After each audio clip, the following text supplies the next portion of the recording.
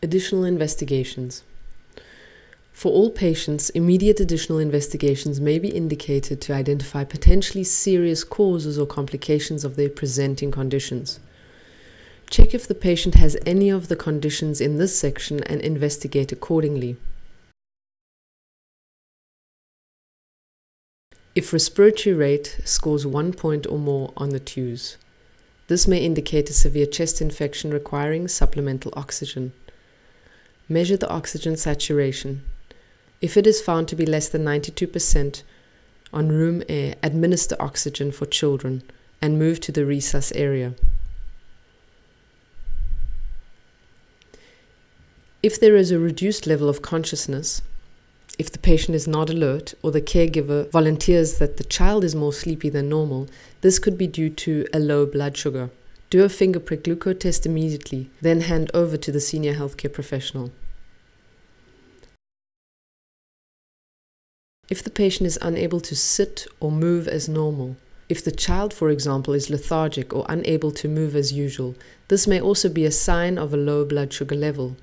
Perform a finger prick glucose test to exclude hypoglycemia.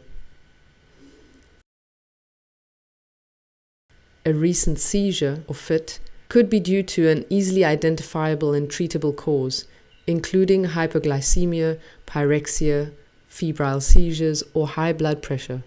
Perform a finger prick glucose test. If the glucose is less than 3 millimole per liter, move to the resuscitation area and hand over to the senior healthcare professional. History of diabetes. Perform a glucose test immediately. Adults and children with diabetes are at risk of hypoglycemia or hyperglycemia, diabetic ketoacidosis. Perform a finger prick glucose test immediately. If the glucose is less than 3 millimole per liter, move to the resuscitation area and hand over to the senior healthcare professional. If the glucose is high, hand over to the senior healthcare professional.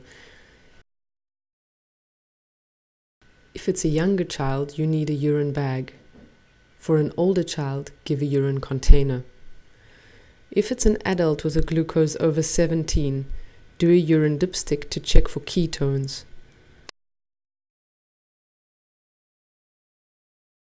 Malnutrition, severe visible wasting or pitting edema. This child could be at risk of hypoglycemia as well as hypothermia. Perform a finger prick glucose test, and if the glucose is less than 3 millimole per liter, move to the resuscitation area. Take the temperature and advise the mother to keep the child warm. Hand over to the senior healthcare professional.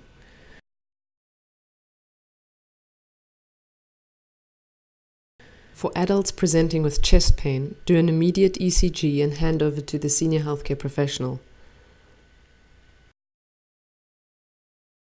Women presenting with abdominal pain or backache need a urine dipstick to be done as well as a urine pregnancy test.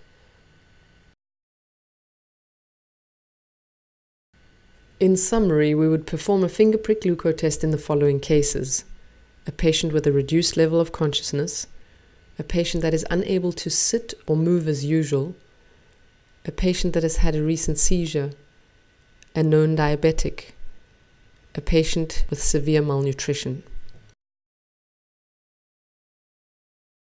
These additional investigations may rapidly identify very ill patients and change their triage priority level.